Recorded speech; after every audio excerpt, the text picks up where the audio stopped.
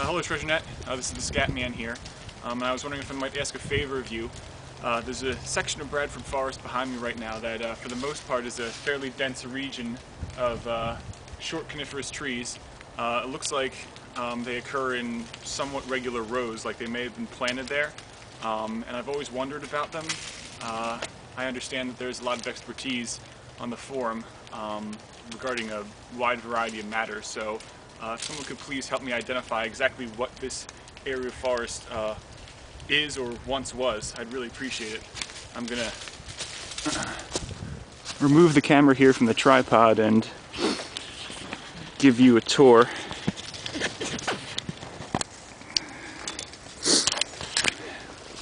Excuse me just a moment.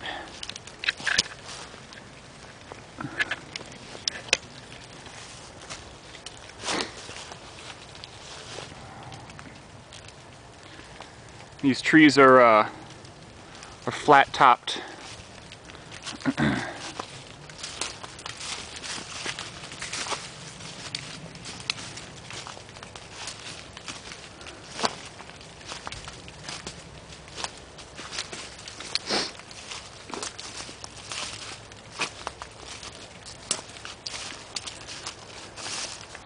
can see here how they appear to occur in rows. And it looks like other trees have sprung up between them in the interim.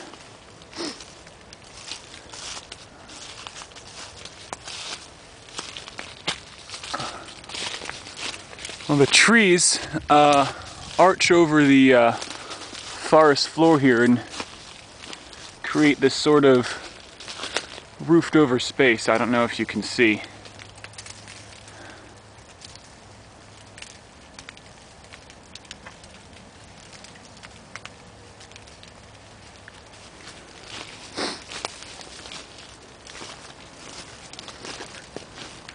I've always wondered about this area of forest. I've collected some folk tales that mention this place specifically. I know it's the area where the ghost of Grandpa himself is supposed to appear. And I've also been told that the dens of the wolves are in here.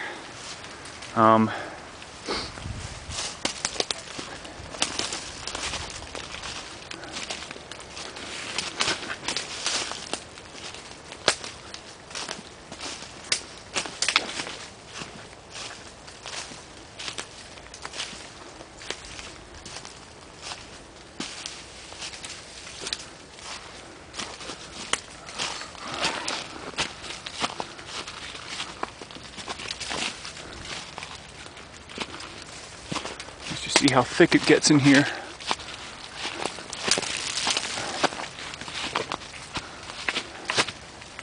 Pretty dim.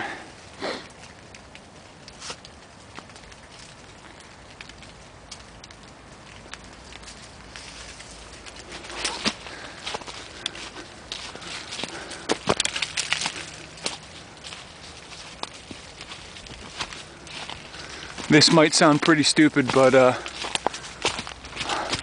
last night I was hiking in this area of the forest, and with this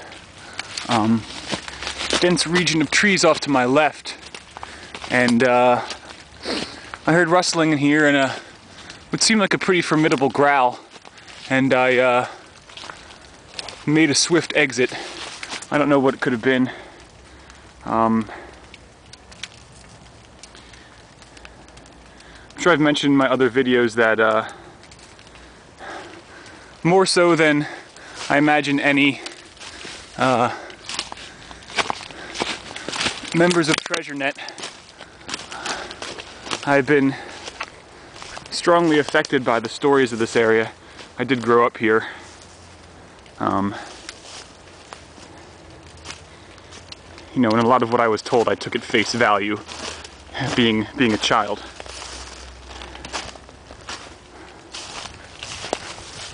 See the sort of dense area right here. That's what I'm talking about.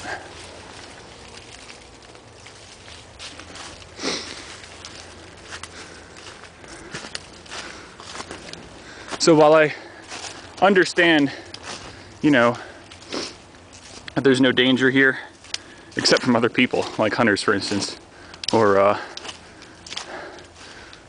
well, regular hunters and wound-up crazy treasure hunters, you know, despite the fact that there is no danger, and I imagine what I experienced could be easily explained,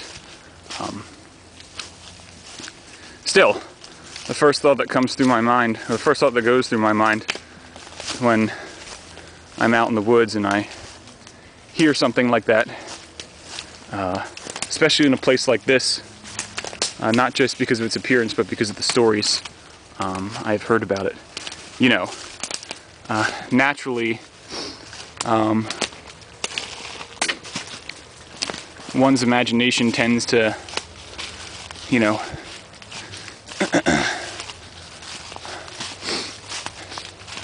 assign identities to what one hears that are probably not accurate identities, to put it simply.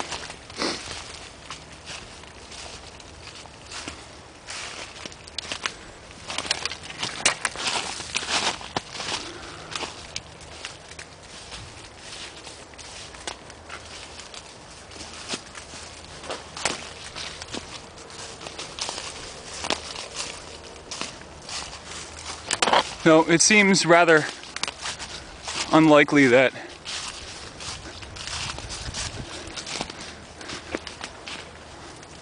a series of trees like this would just spring up in an isolated swath in the forest of their own accord.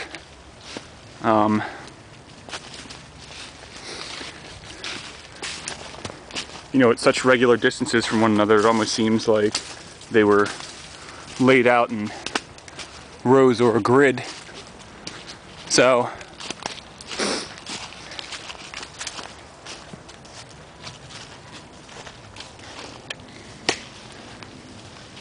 this is the area right here.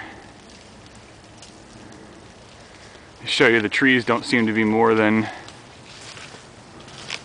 10 to 20 feet in height, any of them. And of course I will mark this location on a map in case anyone wants to come here and explore.